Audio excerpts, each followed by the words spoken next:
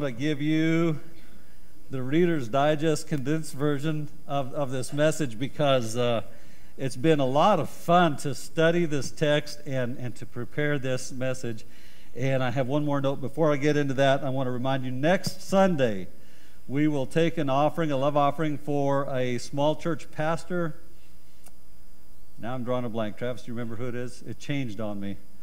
I know we had, and then it got changed. Daryl Riffle from Larned, and his wife is Cheryl. And Daryl got called to the ministry late in life. I think he was late 40s, maybe 50, before he felt the call to preach. So he's been around a while, but he's just getting started. I think he's in his second year, perhaps. So anyway, we will take that love offering for them and get that to them, and I pray God will bless you. Listen to this, Luke chapter 1. Turn to that in your Bible if you'd like to. Luke chapter 1, it's part of the Christmas story, and this just excites me to no end. I was reading this a couple of weeks ago, and I came across a new thought, and I said, I want to preach that. This will be fun. In the 6th month, the angel Gabriel was sent from God to a city of Galilee named Nazareth, to a virgin betrothed to a man whose name was Joseph of the house of David, and the virgin's name was Mary. And he came to her and said, Greetings, O favored one, the Lord is with you. But she was greatly troubled at the saying and tried to discern what sort of greeting this might be. And the angel said to her, Do not be afraid, Mary, for you have found favor with God. What a blessing, huh?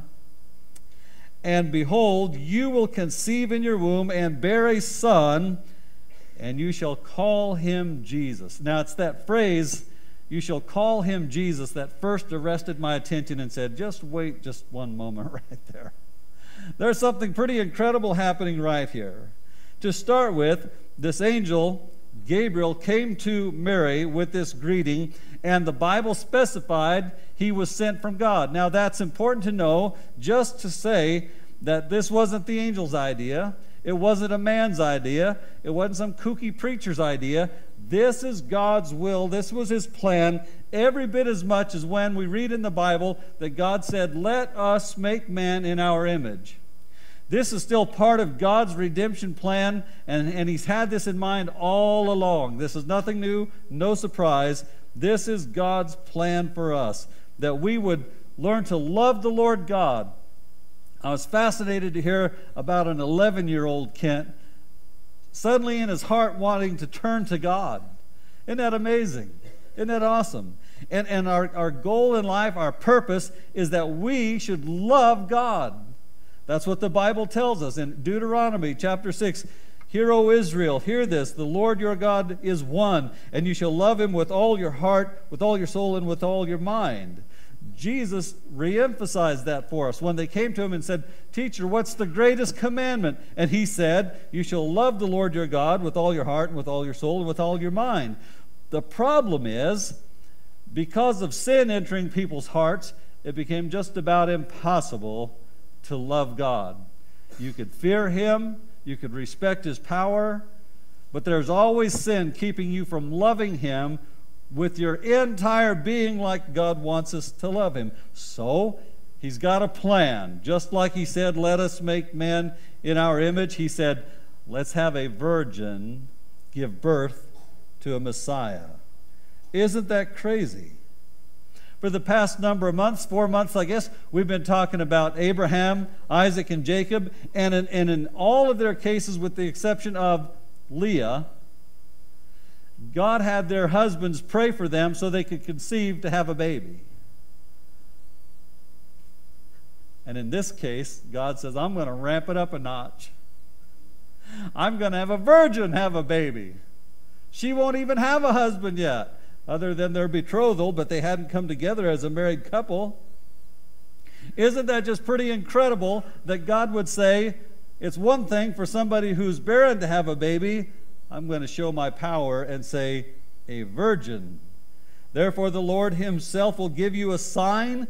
Behold, the virgin will be with child and will give birth to a son. And Isaiah said, and you shall call him Emmanuel. Isn't that just an incredible thought? That's more than even a wild thinking pastor would come up with. Somebody would say something like, let's have the kids have a contest with their Legos and build a nativity set. If you were there, that went over like a lead balloon. But this is really crazy. I know what let's do. Let's have a virgin have a baby. Oh my goodness. And he said, greetings, favored one. Would you like to be a favored one? I mean, think about that. If God was to say, oh, I love all my children, and an angel says, I know you love them all, but who's your favorite? Who do you really favor? I don't know about you. I don't feel like I deserve to be a favored one, but I would like some favors from God. I'd like to be favored, loved. Listen to this, Isaiah chapter 58. The Bible is telling us this story about Judah going astray and being backslidden. And yet they were still religious. And they would hold fasts, and they would fast ceremonially, and they would look terrible and try to make themselves look like they were really struggling for the Lord.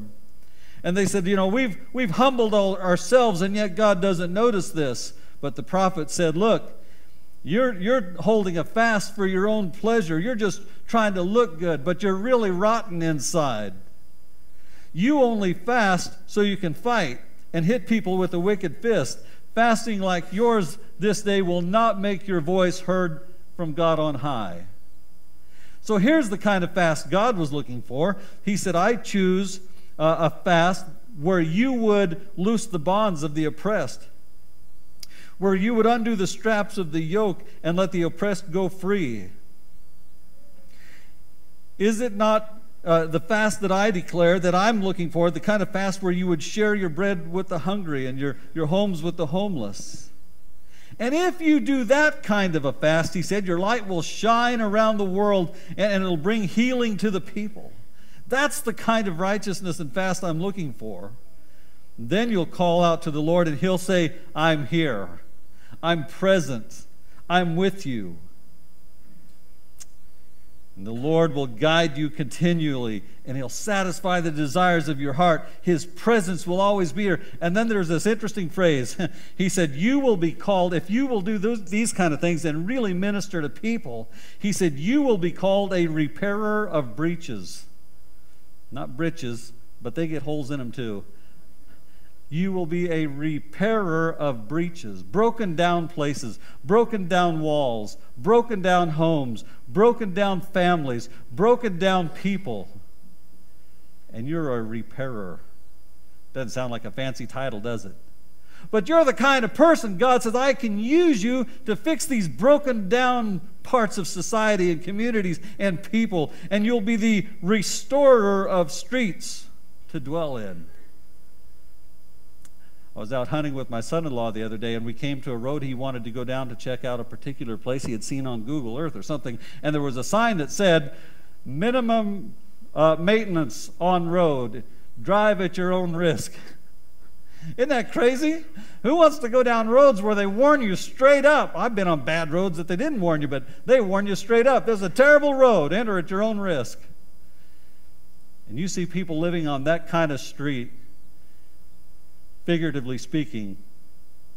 And God says, I want you to be the kind of people who repairs these kind of streets, to make it easy for people to come and go and to get around, and you'll be a restorer of their avenues, their ways, their paths. And the Lord, so you'll be favored. You'll be favored. That's what we're getting at here. And then he said, favored one. And then he says, the Lord is with you. Now, it's awesome to be favored, and it kind of goes hand in hand, doesn't it? That if you're favored, that God is with you.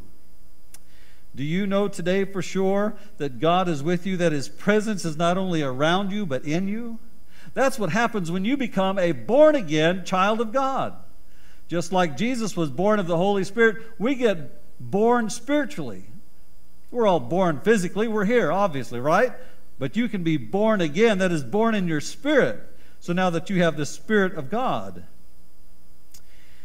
All this, the Bible says in Matthew chapter 1, says all this took place to fulfill what the Lord had said through the prophet. The virgin will conceive and give birth to a son, and they will call him Emmanuel. The virgin will conceive. Somebody asked the question, well, so what about the virgin birth? Maybe that just meant a teenager or a young girl. Well, what if we just do away with that argument in the church? And what if we just do away with the virgin birth? What difference will it make? Well, here's the difference it'll make. You no longer have Jesus, the Son of God. You lose Jesus, the Son of God, and you just will throw out all the rest that happened in his life because he's no longer the Son of God. It's very important that we believe this and know this, we understand it, and even if we can't figure it out how that could possibly happen, we still believe God did it. That's what the Bible tells us. And then his presence is so important to us. Here's what the Bible says about that in Deuteronomy chapter 4. Think about this.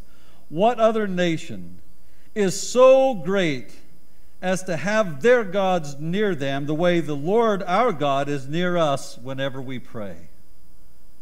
How awesome is this? That we live in the presence of God, and he's near us when we pray. I appreciate everything President Trump is doing to try to make America great again. But if we really want to be great, there's this one thing we really have to do. I got a letter from President Trump the other day. Well, okay, so technically it wasn't a letter, it was an email. And probably 482,627 other people also got it. But I got it, okay? And they asked my opinion. What does President Trump need to focus on to make America great again? Since they asked, I thought I'd be honest. I said, here's the deal. Oh, I didn't say it that way. I said, dear Mr. Trump. I think I said, dear Mr. President Trump, or something of that nature. I said, if you really want to make America great again, continue the track you're on, but be sure that we have God in America again. And all of our policies and everything we're doing, that will make America great again. And specifically, I said, we need to be sure that we're a blessing to Israel, because the Bible promises, whoever blesses you, I will bless. Whoever curses you, I will curse. And so we need to be sure our foreign policy is bless Israel, and that will make America great again. And if we're going to do that, if we're going to bless God and bless his people, we have to obey and observe the Word of God. So here's my litmus test for Congress. If they want to pass laws and all kinds of statements and take action on things, here's the litmus test that Congress needs to have. Does this law or action we're about to take square up with the Word of God? If it does, clearly seen in the Word of God in the Bible showing this is what we should do, fine, pass it 100%. If it doesn't square up with the Word of God, kick it out immediately and quit wasting time. How else will we have God with us in America and make America great again if we aren't living by and to and according to his Word? From my house to your house to the White House to the House of Representatives. We need God in America again. Listen to this. This comes from 2 Chronicles chapter 15. The Spirit of God came on Azariah, and he went out to meet King Ahaz. And this is what he said. Listen to me, Asa, and all of Judah and Benjamin. The Lord is with you when you are with him. All right? The Lord is with you when you are with him. And if you seek him, he will let you find him. But if you forsake him, he will forsake you. We need God in America by having his Word in America, the Spirit of Christ in America, Jesus in our hearts, and living amongst us. And so you'll have a son and you'll name him Jesus. Now here's the fun part of the message. This is the part that blessed me the most. Jesus. You're going to call him Jesus. Now, I don't know if you've looked up names enough to recognize this or not, but you probably know Jesus is not a Hebrew name. Have you figured that out? Jesus is a Greek name. Jesus is the Greek version of the Hebrew name Yeshua, or as we would probably say it, Joshua. And the name means Savior. Savior. You're going to have a baby boy, and he's going to be the Savior. In fact, you're going to name him Savior. When I was a kid, I had a friend named Painter. His last name was Painter. And it never occurred to me in life until I met this young kid in grade school. His name is Painter. Isn't that funny? I know people who are painters. Somebody, maybe in his family, long time ago, painted. And so they call that person Painter. I knew another kid, his last name was Carpenter. And I began to figure things out, and I thought, isn't that something? That kid's name is Carpenter. Wouldn't that be fun if he grew up to be a carpenter? And somebody would say, I need to get my house fixed, or I need an addition. Who shall I call? Oh, call Carpenter. In one of my churches, I had a family in Sylvia. Their last name was Green. Every one of them had red hair. It was the funniest thing. I'd see them, and I'd say, Green. Red Green was probably their great-grandfather. Red Green. Wouldn't it be something if their occupation they chose in life was to help this planet become green? And they could paint everything red. That would make sense. Red-headed family named Green. But here's the deal. Wouldn't it be amazing if you're going to have a son and he's supposed to be the Savior of the world and you name him Savior? That's what the name means. Savior. Interestingly enough, when the scribes and the Pharisees came to Jesus to ask him questions, now I got to qualify this. I don't know this for an absolute fact yet, but I've been trying to back check it. I've been trying to figure it out, make sure it's true, but I believe it's true. You look it up and you tell me if you find a reference that's different. I never found anywhere in the New Testament where they came to him and said, Jesus, we have a question. Jesus, tell us this. Jesus, we want to know. They never called him by his name. They said, teacher, but they never learned from his teaching. You know why they never called him Jesus? Because it means Savior. And they weren't about to admit that he's the Savior because they were in the process of rejecting him as their Savior. So they never said Jesus. But the lost and the broken, guess what they called out? Jesus, Son of David, have mercy on me. Jesus means Savior. And he was born into this world to be our Savior. And so he went about doing good, teaching and healing and even forgiving, because his name gave proof to who he was and what he was to do, save us from our sins. Therefore, he died for us as our Savior. I just want to ask you this morning, have you called on the name Jesus as your Savior? Have you called out in any way, shape, or form, Jesus, Son of David, have mercy on me? Jesus, I'm lonely, I'm lost. Jesus, I'm confused. Jesus, I don't know what to say.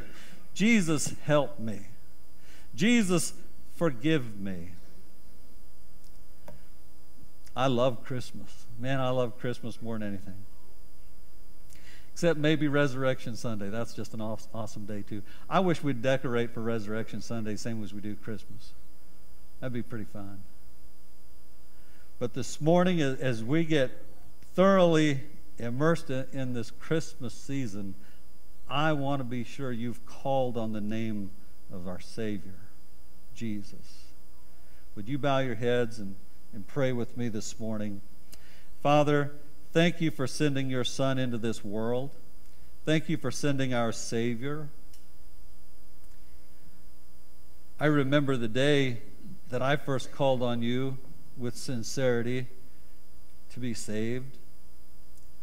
I'm so glad Kent called on you to be saved. Father, if young boys can call on you, I'm sure older boys can. I'm sure grown men can. If you would listen to the prayer of a child, I'm sure you'd hear the prayer of an adult. Jesus, speak to hearts today. Help them make up their mind right now before they leave their seat this morning that they're going to call on the name Jesus right now and say, Father, I'm sorry, I've sinned. Jesus, thank you for dying for me. Thank you for raising from the dead, so I have a living Savior, a living Jesus, who's preparing a place for us, Lord, even as we speak. And you could come, Lord Jesus, at any moment, I'm aware of that, to receive your church home, to bring us home to be with you. God, I wouldn't want anybody here to miss that moment. I want everybody here to be ready. So we pause to call on the name of Jesus. When the people asked your disciples, how can I be saved? They said, call on the name of the Lord Jesus. Believe on the name of the Lord Jesus, and you shall be saved. So we're not talking, Lord, about a foreign god or a certain belief or a mystical thing. We're not talking about a superstition or anything else other than the Son of God, born of a virgin, called by the angel Jesus, Savior. Thank you for forgiving our sins. Thank you for hearing our prayers. Thank you for filling us with your Holy Spirit. Thank you for keeping us on your straight and narrow path. Thank you for your word. Thank you for teaching us. Thank you for your mercy. Thank you for your healing. Thank you for being our Savior. We pray in Jesus' name.